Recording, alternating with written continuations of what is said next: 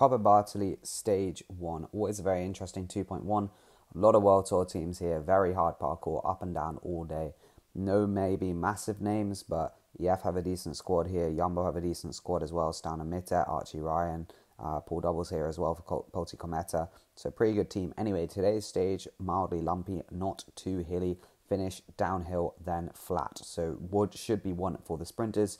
TDT are here. They got Cedric, they got Charles Page, and they got Tupalik as well. So a decent squad again, but no one crazy. UAE have like their standard Hershey, everyone else classic. Send it to the Italian point ones to try and point farm.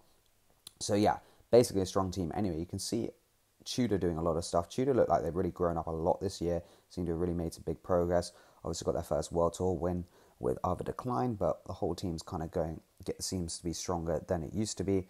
And there's also the interesting team is GW Shimano from Colombia. They got the Colombian national champ here, who obviously had a good tour good tour of Colombia. But what we really want to watch here is on this downhill is Jumbo. Jumbo start to push it on. Stana Mitte is fast from a reduced sprint, and yeah, they're obviously going pretty hard on this downhill part, trying to really strain it out as much as possible. And basically, it looks like they have a small gap. And then Marco Brenner goes, we're just going to take big risk. And he goes around the Visma Lease bike rider. I always get them confused. I will get to Visma Lease bike at some point. And the camera pans back and he's suddenly attacking. And everyone is like, oh, okay, we should probably follow this. And this cornering is some of the most aggressive cornering you really see in a bike race. People don't normally ride descents full because there's just no need. But with the 4K to go, it's like maybe 500 meters of flat road. Marco Brenner is taking big risks. You can see he's fully aeroed up. He's got the aero bra, and like the angles he's leaning, how far out he's coming with the corner is really, really impressive, because normally people don't go like tape to tape, like the full width of the road. But here he's pushing the limit as much as possible. People are chasing behind, but it's just so hard to actually have a good chase on a descent like this, because you can't swap off. Obviously, it's really mano a mano. And if someone can just out corner you, it doesn't matter how many watts you're doing, like you'll just not catch them. So you can see again, like Visma, there's just people pulling out of lines. Lotto is scrambling as well. And the guy in the white, I believe, she could be a GW, I believe it's an Italian Conti team. What their name is, no one knows, because they change about every single year. And Marco Brenner, again in this corner, like he just puts maybe not a second, I reckon half a second on these corners. And it just makes it enough. You can see we're still pretty high up. That's where the finish down is. 3.5k to go. So it's also like, when you look here, it's a pretty rubbish road surface. A lot of potholes. So Marco Brenner really is taking big risk here. I guess he doesn't have much to lose in terms of like, he's probably not going to crash. And this energy, it's like, it's going to be hard on the wheels. So it's not like if he's going with the GC, he's going to burn all his energy. Again, you can see here, like going across a lot of cracks, quite a late entrance, and then really just pushing out as far as he can. Big acceleration out the corners. Visma's still trying to chase this back, and you can see behind there's actually loads of gaps. No one, I don't think, crashes. I think, despite it looking like the road's wet, I guess it must just be dry, because no one stacked it, which you'd expect. Again, around this hairpin, looking just very, very wide as he can go.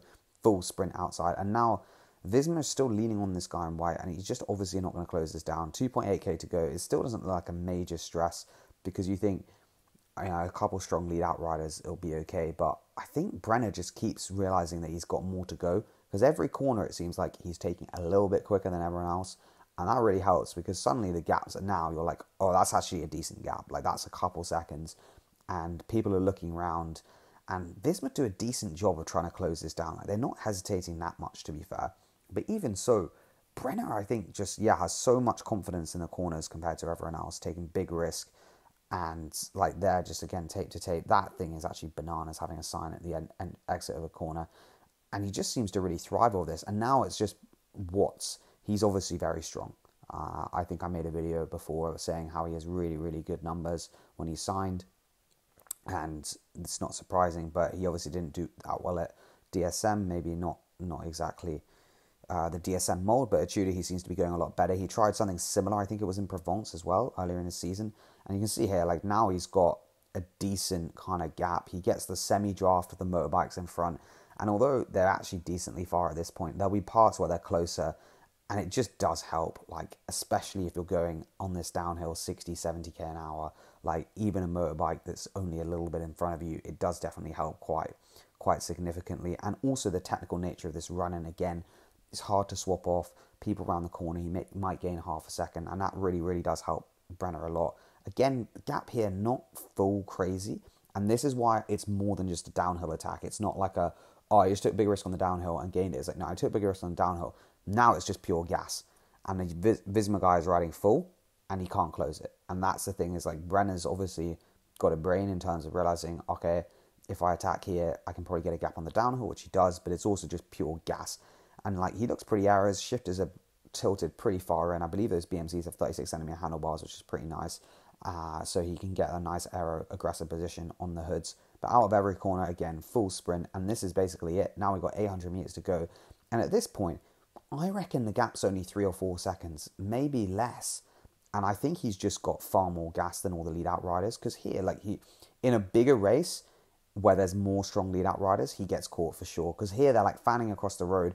What you can tell is if you look about 5-6 wheels back in the bunch, people are not going crazy. Some people are kind of freewheeling, which means obviously the speed's not high enough. Korotek, again, not really doing much of a lead-out. It's a very chaotic sprint. You can see there's no official lead-out. There's no dominant team. And Brenner's just going absolutely full. I mean, he's not in the most crazy aero position, but if you push big watts like he does, easy win. Like, they're not close. They are leading out the sprint and barely gaining on him. Like, he just showed huge courage on the downhill to take the win, really, and then enough gas just to back it up. But anyway, cheers for watching. Hope you enjoy it. I'll see you in the next one. Questi 15-20 metri, siamo a 50 metri dall'arrivo ancora a una ventina di metri. Qui capisce che può avercela fatta e mi sembra che Matteo Malucelli abbia vinto la volata del gruppo con anche un gesto di disappunto. Marco Brenner quindi è la prima maglia di